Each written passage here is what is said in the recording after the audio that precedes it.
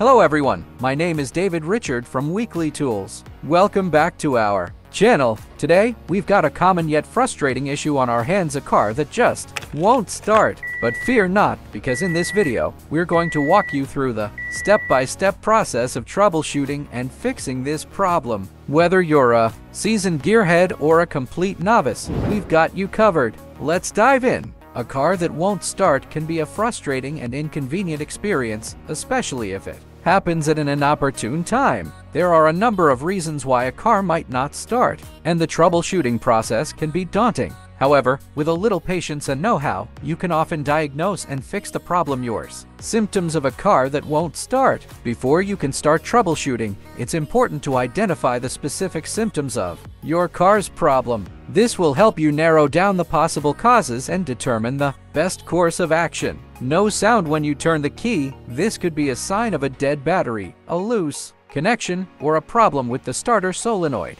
Clicking sound when you turn the key. This is often indicative of a weak battery or a problem with the starter motor. Engine cranks but doesn't start. This suggests a problem with the fuel system, ignition system, or engine compression. Troubleshooting steps. Once you've identified the symptoms of your car's problem, you can begin the troubleshooting process. Here are some general steps to follow. Check the battery. Ensure the battery terminals are clean and free of corrosion. Use a voltmeter to check the battery voltage. A reading of 12.6 volts or higher is considered good. If the battery is low, you can try jump-starting the car or charging the battery. Check the fuses and relays. Fuses and relays protect electrical circuits from damage. If a fuse or relay blows, it can prevent a specific component from working, such as the starter or fuel pump. Check the fuse box and relay box for any blown fuses or tripped relays. Check the starter. The starter is an electric motor that engages the engine flywheel when you turn the key.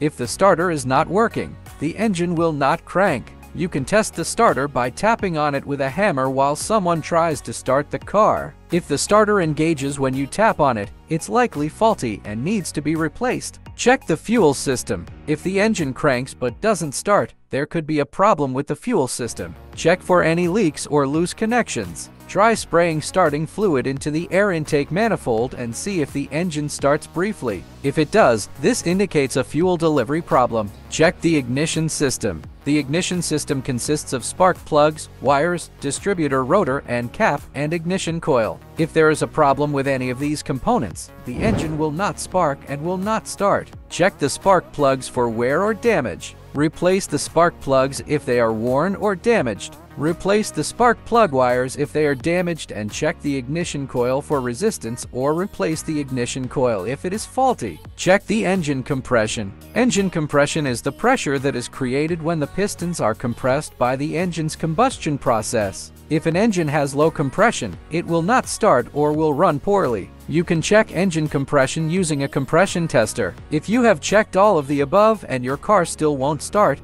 it's best to consult with a qualified mechanic. There could be a more complex problem that requires professional diagnosis and repair. To help prevent your car from not starting, there are a few things you can do. Regularly maintain your car. Keep your battery in good condition. Park in a garage or shaded area. Drive your car regularly. We've successfully diagnosed and fixed our non-starting car. Remember, troubleshooting car issues can be a process of elimination, so take your time and follow the steps we've outlined. If you found this video helpful, don't forget to give it a thumbs up, subscribe to our channel for more automotive content, and hit the notification bell to stay updated. Thanks for watching, and until next time, drive safe and stay curious.